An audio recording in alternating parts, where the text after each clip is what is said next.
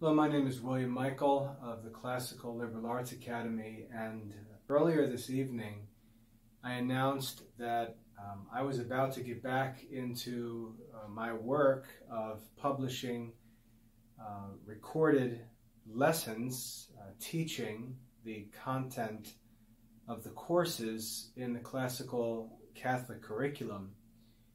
But as I started to get back to that work this evening, I started to think about what my goals really should be in the work of teaching, and I started to think of the different situations, different students, different challenges that I normally have to work with, and I wanted to spend some time reflecting on these things and really develop for myself a clear sense of what my goals and objectives were for this school year. And as I started to meditate on this topic and think about these questions, I felt like I started to make some progress and had a helpful meditation, and I was writing things out, and I said, you know what, I should probably put this into a video before I get into teaching this year,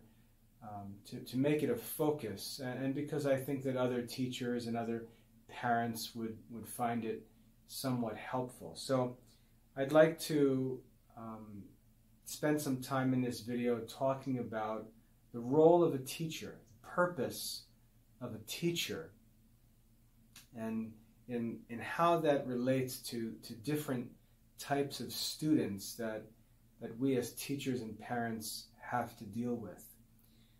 My first question, as I think through the lessons, to be honest, teaching is difficult for me because I'm a gifted and motivated student, and I've never really needed a teacher. And so when I think about teaching, I always have this dilemma. I feel like it's a waste of time. It's a waste of energy. I think to myself, who really needs this? Why am I doing this? This is a waste. This is unnecessary. And it's hard for me to appreciate the role of a teacher. Even though I am a teacher, it's hard for me to really value the role of a teacher, because in my education and work, I really haven't had the benefit of many influential teachers. I had a couple mentors who helped me at crucial points in my early adult life, but most of my academic work has been private and motivated by my own desires. And so I have a hard time thinking of how to teach and be a teacher. So I wanted to meditate on this because I really wanted to get it clear in my mind what the purpose of my teaching videos was to be, so I could make them as helpful as possible. And what I asked was, what is the purpose of a teacher? What is the role of a teacher? And again, this is something I struggle with because I haven't been dependent on or helped much by teachers in my own academic experience. And what I came up with as I was thinking is that the purpose of a teacher is to promote learning among those who would not learn without the motivation and assistance that comes from a teacher. So the purpose of a teacher, the role of a teacher, is to promote learning among students who would not move forward in learning without the help, without the motivation and assistance of a teacher. That's the primary purpose of a teacher. And as I was meditating on this, I thought to myself, there are two basic characteristics that in 4 different combinations identify 4 different types of students. And I'm not saying this is any kind of scientific division or classification of students. This is just a simple observation after some meditation on the topic. But the two basic qualities or characteristics of different students are aptitude and interest. These two different things. And the church and the catechism even teaches that these are signs of devotions in our lives that normally, as we approach our vocation, as we discern our vocation, we find that there is this combination of aptitude and interest. Aptitude meaning ability or skill in a certain area, and interest being a will and desire for that thing. And these two qualities, aptitude and interest, are present and not present in different students. And as I was thinking about these, I thought of 4 examples of saints from history who I think could be considered representatives of these 4 different kinds of students. And again, this isn't some kind of science that I'm proposing here, just a helpful meditation. The first saint that I thought of was St. Thomas Aquinas, who from his youth was gifted and motivated. He was apt and he was interested. He possessed both of the characteristics of a great student. He was apt and he was interested. He has checks in both of these characteristics. The second student that I thought of was St. Augustine. He was very apt. He was very gifted as a young student, but he was not interested in the pursuit of Christian faith and true learning. He was apt, but he was not interested. The third example I thought of was St. John Vianney. St. John Vianney desired to be a priest and was interested in true learning, but he was not apt. He was not skilled. He was not gifted as a student. He lacked aptitude, but he had interest. And then the fourth example that I thought of was St. Joseph Cupertino. If you know his story, he was kind of dopey, always in trouble, and I'm going to talk a little bit more about him later on, but he was neither apt nor interested in learning, St. Joseph of Cupertino. And so if we think about these 4 different saints and how they relate to one another in these 2 different characteristics, I think we can make a general sketch of 4 different types of students that we have to deal with as teachers and parents. And now, while obviously, in my case, I'm nothing like Thomas Aquinas, he's an example of the student who is both apt and interested. And I was an apt and interested student, and I've had students who are apt and interested, who are gifted and capable of doing great studies, and who are interested and zealous for those studies. I've had those students. I was a student like that myself. Thomas Aquinas is sort of the model of that gifted and interested, or apt and interested student. I've also had students like St. Augustine who were very gifted, but who just didn't care, who studying and learning the true faith and true philosophy just wasn't on their radar. I've had students like St. Augustine, gifted but not interested. I've had students like St. John Vianney, innocent and good but not gifted. I think a lot of times in homeschool circles, these become the kids who are sort of awkward and nerdy. They're interested in doing good things. They often talk about religious vocations, but they're really not good students. So that's a third kind. And then St. Joseph of Cupertino is just a headache. What do you do with this kid? And trying to figure out what to do with him is very difficult. Now, as I continue to meditate on this and think about, okay, so what are the needs of these different students? What are the needs? I thought of 4 different things that students need that a teacher can supply. 4 different needs that a teacher can supply. And these are the 4 needs. The first need is study material or content. The first benefit that a good teacher offers to students is access to quality study materials, and it's an underestimated duty of a teacher to research and establish quality study materials. It's a skill and a responsibility that I don't think parents or schools pay enough attention to, how important it is to have the right materials. And so the first responsibility, the first need of students, first responsibility of a teacher is to provide quality study materials. The second need is motivation. Teacher needs to be a motivator. Students need motivation. Now, a student like Thomas Aquinas who has interest, does not need to be motivated. Does not need to be motivated. No one needs to tell me, even when I was a teenager, when I was in college as a 19-year-old, no one needed to tell me to get to the library and put a whole day in studying. I was there, I wanted to be there. And I've had students like that. I've had students who were up at 6:30 in the morning, ready to go, and they would study until they went to bed. Those students don't need motivation. They don't need to be motivated. But a student like St. Augustine, who has the ability, what he needs from a teacher is motivation.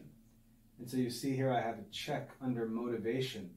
A student like St. Augustine needs a teacher who can motivate, and motivation comes in a number of different forms. It comes through exhortation, positive encouragement and rousing to work, encouraging him, providing him with an understanding of the benefits that are available and stirring him up to desire those things. That's one form of motivation. Another form of motivation is the ability to get in someone's face and chew them out and warn them of the dangers of not pursuing these things.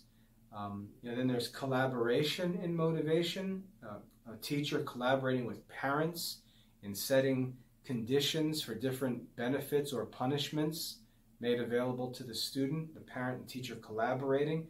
And then there's real life, having the exhortations and warnings of a teacher experienced by a student if he chooses not to listen. So all of these things come together and combine as part of the work of the teacher in motivating a student. The third need of students that a teacher is responsible to provide is assistance. And I like to think of assistance as helping a crippled man to walk. What that person needs is assistance. They actually need you to provide him with legs. They need you to help carry them because they cannot carry themselves. That's the idea of assistance.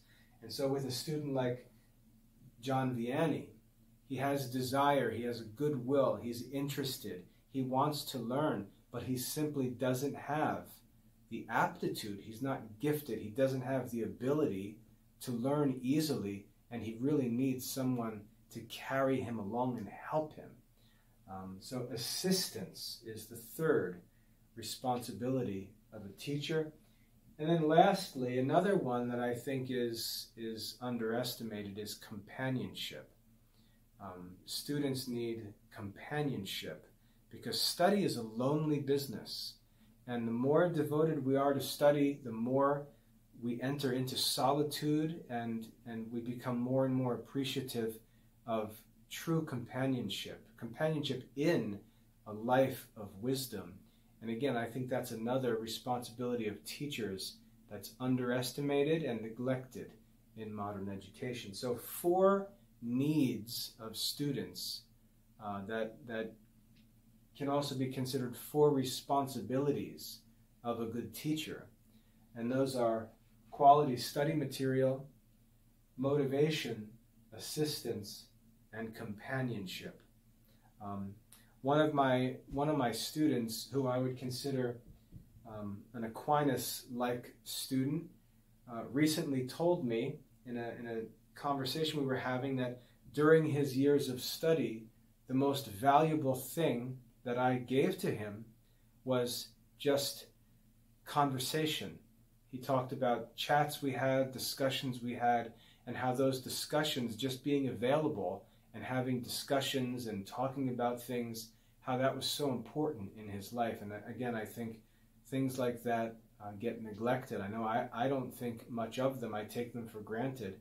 But to hear him say that, when I considered him a first-class student, to hear him say that it was just simple things like conversations that he found really helpful as a student, that's one part of teaching that I think gets neglected, the importance of being a companion. Think of what God says in the Garden of Eden. He says it is not good for a man to be alone. The work of study produces solitude, and it pushes a man deeper and deeper into solitude, and that's one of the crosses and challenges that has to be endured or carried by anyone who will pursue wisdom and study. And to have someone in that solitude who's not a distraction, who doesn't tempt you away from your good disciplines and practices, but who's there as a friend and a supporter, that's a difficult thing to find in that true companionship in the life of studies. So these four things: study materials, motivation, assistance, and companionship. And now as we look at these different students, we see Thomas Aquinas, he doesn't need motivation, he doesn't need any assistance, but he does need two things. He does need quality study materials to be prepared for him by a teacher, and he does need companionship. Those are important for a student like Thomas Aquinas. A student like St. Augustine, he doesn't need assistance. He doesn't need assistance. He has all of the ability, but what he does need are quality study materials. He needs motivation, and it's a rare teacher who can provide that motivation, especially when you have a student who's gifted and is cool. It's difficult to find a teacher who can influence a student who's cool and popular, maybe handsome, maybe even from a wealthy family. It's hard to find a teacher who can get into a kid's mind and heart who's like St. Augustine. A lot of times they have to learn the hard way as they enter into adulthood, but there are teachers who can influence kids like that growing up. And so a student like Augustine needs quality study materials, does not need assistance, needs motivation, and needs companionship. Third, a student like St. John Vianney, he needs quality study materials, just like everyone. He doesn't need motivation. He doesn't need motivation. He is motivated. He wants to learn. He has good desires, but he does not have the ability, and he needs assistance. It's like, as I said, like helping a man who's crippled to walk. He needs the strength of the teacher to assist him because he doesn't have that strength. He needs assistance, and he needs companionship as he goes through his years of study and formation and enters into his adult life and even gets going in his adult life. It's worth noting real quick that normally I develop these kinds of relationships with my students. We become very close, and as they transition into adulthood, they usually leave me and go off into their adult vocation, and we stay in touch. And we stay in touch, and a lot of times they need me for encouragement, they need me for support, they need me for advice, and so on. And then little by little, they start to wean themselves off of that support and companionship, and they become independent adults. So that's a process that begins early on in their education and continues even after their education ends as they get off into their adult life and start to transition. They still like to keep in touch with that old teacher who can give them advice, who they trust, who they have a relationship with, who can help them with professional questions, academic questions, but they slowly wean off that teacher. And that's one of the sad things about being a teacher is seeing those students move away. But that's the vocation and duty of a teacher. And then lastly, we have this Joseph Cupertino character. And I want to talk about him a little bit.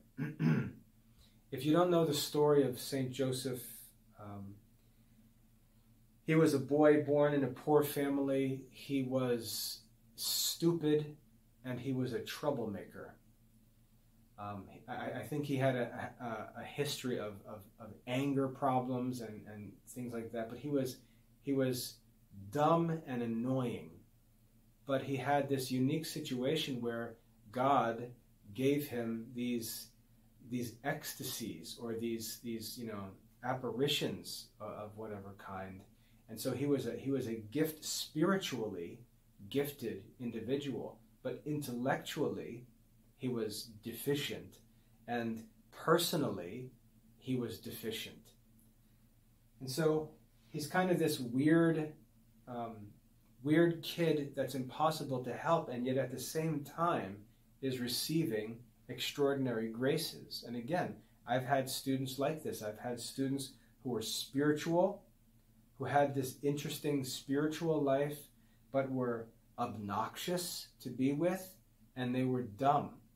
And they're sort of the greatest burden for teachers, because there's just no way to figure out what to do with them. Now, on the other hand, there are also students like Joseph of Cupertino who are not spiritually gifted, who are just evil, and they're not intelligent, they don't have good desires, and they don't have that grace.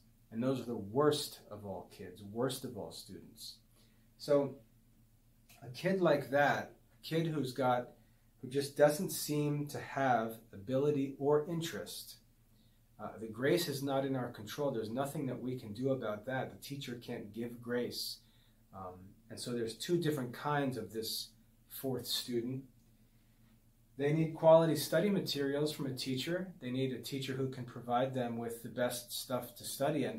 And this also sometimes needs to be adjusted on an individual basis by a skillful teacher to say, I think this student should focus on this. I think it would be better for him to ignore this subject and give more attention to this subject.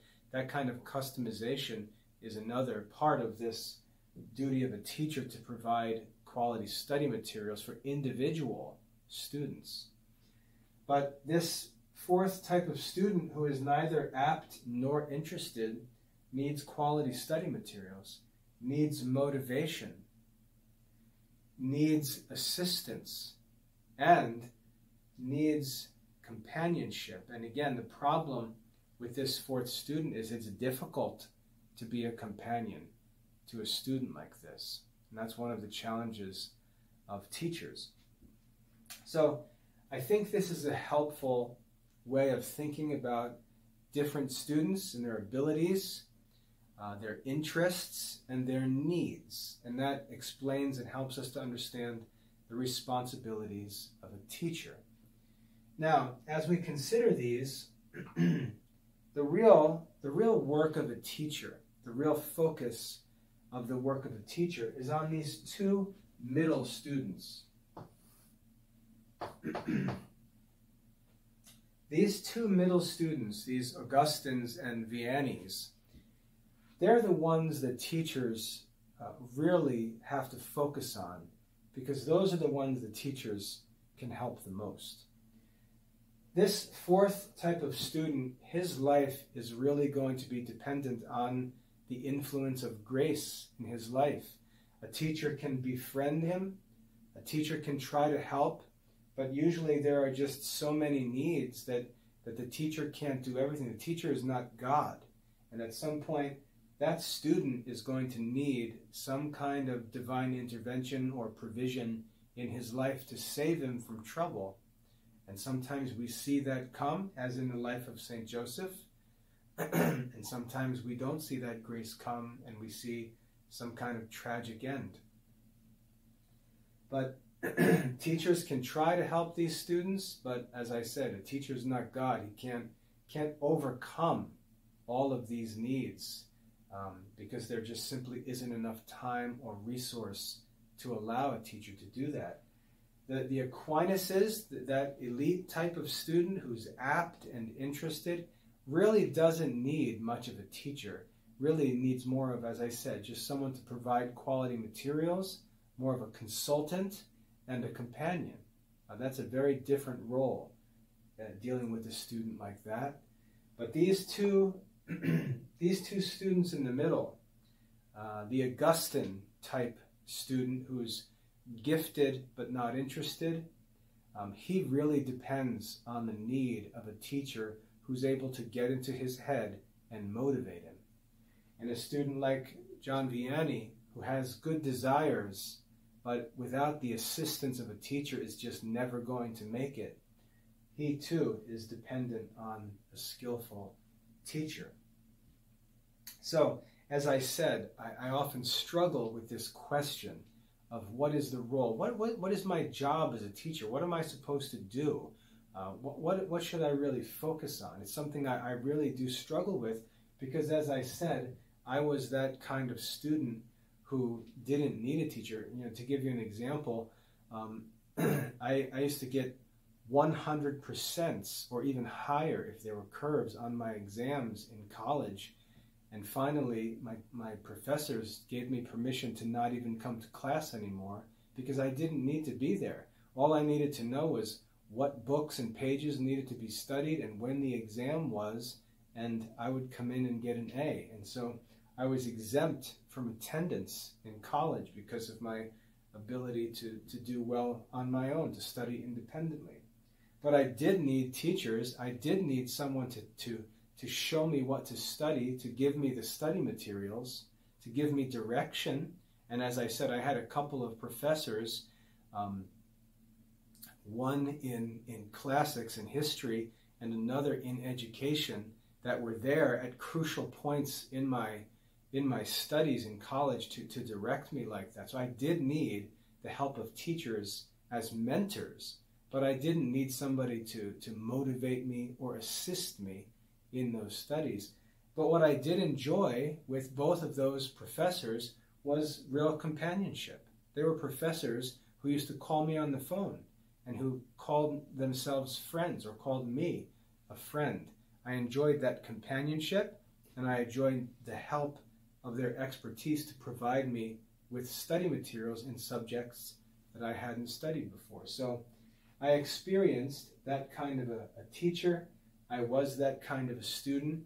And as that kind of a student, sometimes I have a hard time not just getting irritated with students like Augustine who just don't have the right desires or aren't interested in study. I really think that they should motivate themselves. And also students like Vianney, who sometimes I'll question if they should even be in school in the first place. And a student like St. Joseph Cupertino, I'll consider him just to not be qualified to be a student. And so this is a personal thing I wrestle with as a teacher, just understanding the role of a teacher when I myself wasn't dependent on teachers. But this meditation has helped me to really, really focus and see clearly what the role of a teacher is. And as I said before, the role of a teacher is to promote learning among those who would not learn without motivation and assistance from a skilled teacher.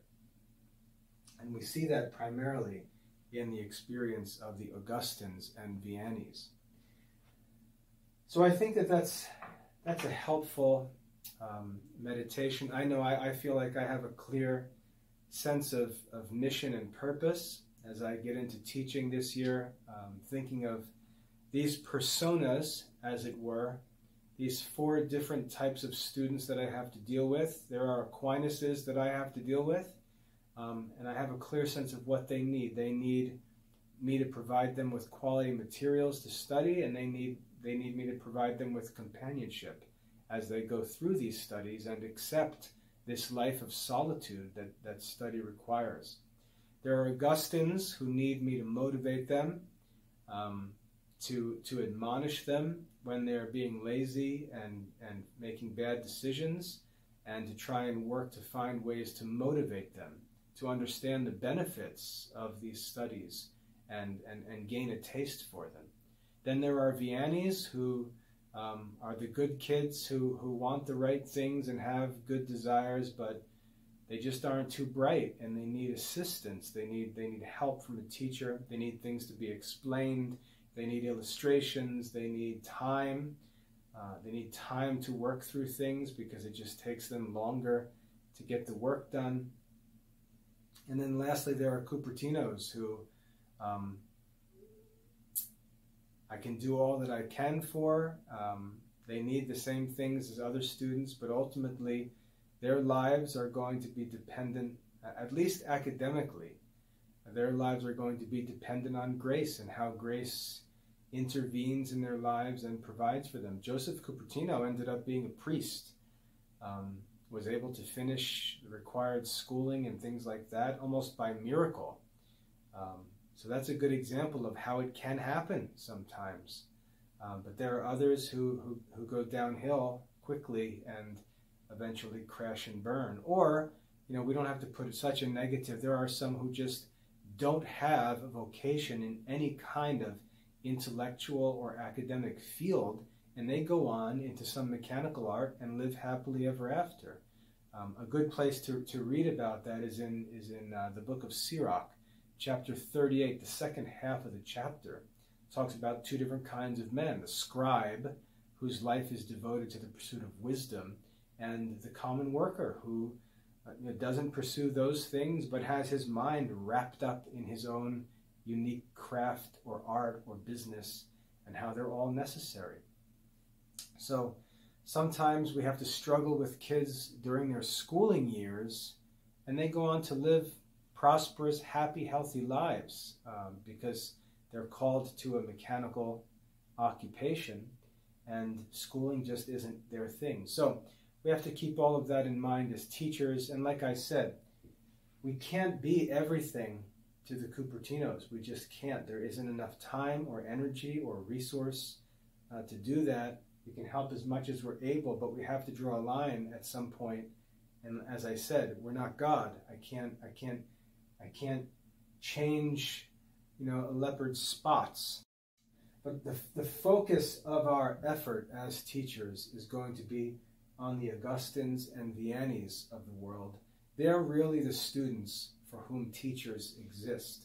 They're really the students who are either given the opportunity by a great teacher to become a great intellectual and to serve in learned professions, because teachers can help them to overcome their weaknesses.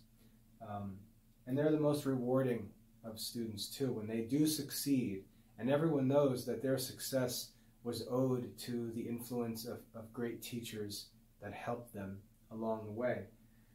And then, God willing, we run into an Aquinas, and really, it was the Aquinas that I created the Classical Liberal Arts Academy to serve, because, like I said, I was a student like that, and I know what it was like being in school. It was dreadful. Being in school was boring. The teachers, weren't helpful. I was often in trouble because I just had nothing to do. And when I decided to leave private school teaching, my primary mission was to create a study program for the Aquinas out there who needed to be challenged, who needed to be provided with quality study materials that really helped them and challenged them to grow and fulfill their potential, because it doesn't exist. If you look at other study programs outside the Classical Liberal Arts Academy, it's coloring books.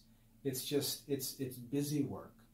And it's that I wanted to try to fix in the Classical Liberal Arts Academy, and I know that we've done that. So anyway, as I get into teaching this year, I'm looking forward to focusing on the true purpose of teaching, which is to promote learning among those students who, without the motivation and assistance of a skilled teacher, wouldn't be able to succeed. So I hope that's a helpful motivation. As I said, this isn't some kind of psychological science or theory or anything like that. Just a simple, practical motivation to help parents and teachers think about different kids, think about strengths and weaknesses, think about different needs, and what kind of teacher is needed, what kind of parent is needed to work with those kids to help them become all that they can be. So I hope that's helpful. God bless your studies.